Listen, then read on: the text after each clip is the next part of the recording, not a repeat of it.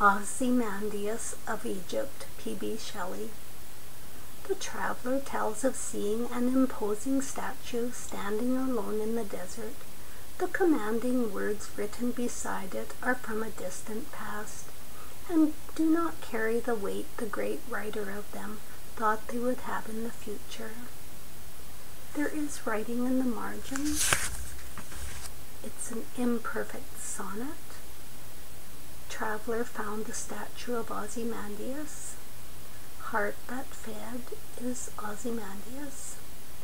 And then something, it in the expression of the face. To Shelley, striking presenting of the folly and futility of something in worldly power. Ozymandias of Egypt.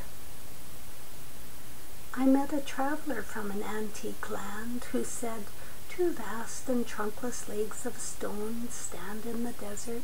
Near them on the sand, half sunk, a shattered visage lies, whose frown and wrinkled lip and sneer of cold command tell that its sculptor well those passions read, which yet survive, stamped on these lifeless things, the hand that mocked them and the heart that fed.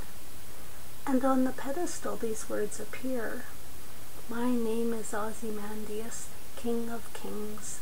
Look on my works, ye mighty, and despair. Nothing beside remains, round the decay of that colossal wreck, boundless and bare. The lone and level sands stretch far away."